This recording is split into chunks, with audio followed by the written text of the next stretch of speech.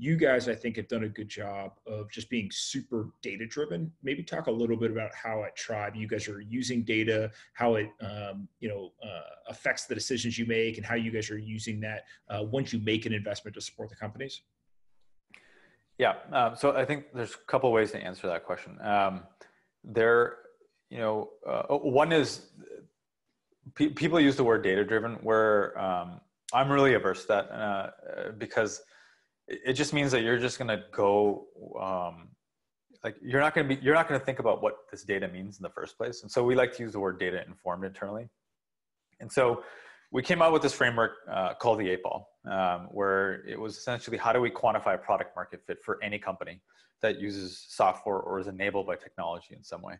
And the reason we had that was it's akin to financial accounting, right? If you look at statement of cash flow or balance sheet, P&L, et cetera, these are standardized frameworks that were invented in the late 1800s to help guide you on what are the transparent things that you want to look at for a company before you dig in deeper. So if you look at a financial accounting statement, there's a very good chance that you won't be interested based on the financials, right? Like you might say no, right? Like you're nodding your head saying like, yeah, like that company doesn't feel healthy to me, so I'm just going to pass and look on to the next thing.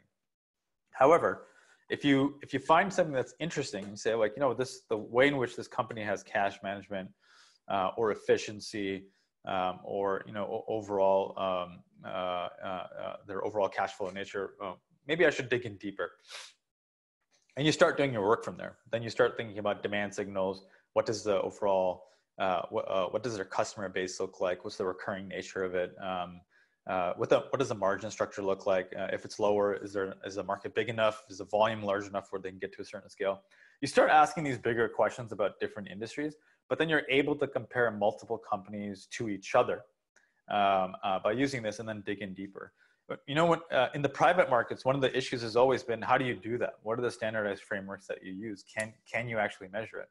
And financial statements don't work as well for early stage, mostly because those are all lagging indicators.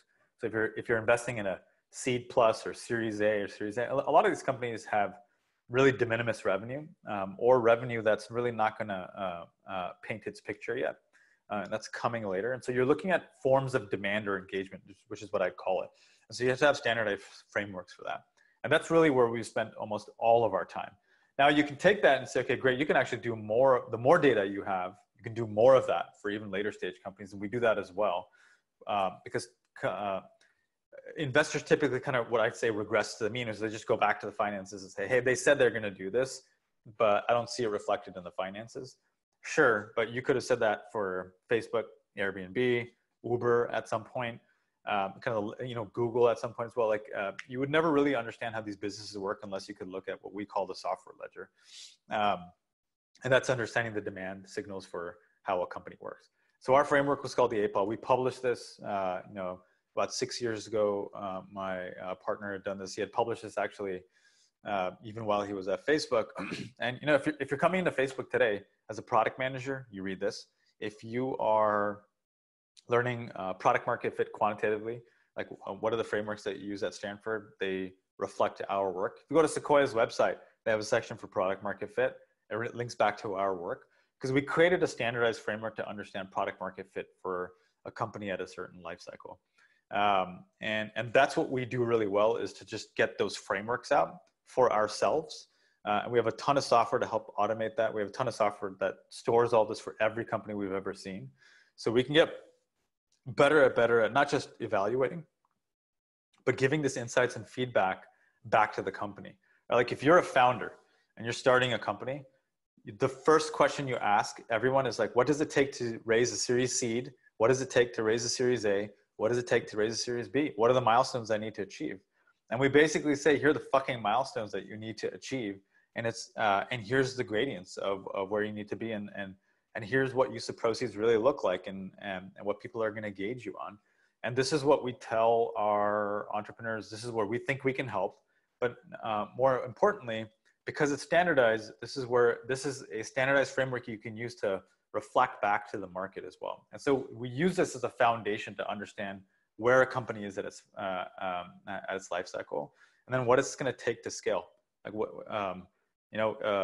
is this going to take 20 million, 50 million, 80 million of subsidization of venture capital or other source of capital to get us to a certain size of scale? That's what venture capital is all about, right? Which is the velocity of growth is what people are trying to invest in. And I think a lot of people kind of forget that, right? Is it a sublinear path? Is it super linear, or is it just linear? And all companies have different stages. And at some point, I'm sure we'll talk about network effect because we both also come from that same background. But that's just as important, right? Is that you can only really think about network effect if you have a foundation to understand where a company is in its life cycle and do they have product market fit or not. Frankly, most products don't have product market fit, and that's what you want to know. Do you want to spend your time as a founder on something that's not working? And in my opinion, if I knew that earlier on, I would say I wouldn't want to have done those 10 things. I would want to only focus on the 2 that started working because it had product market fit.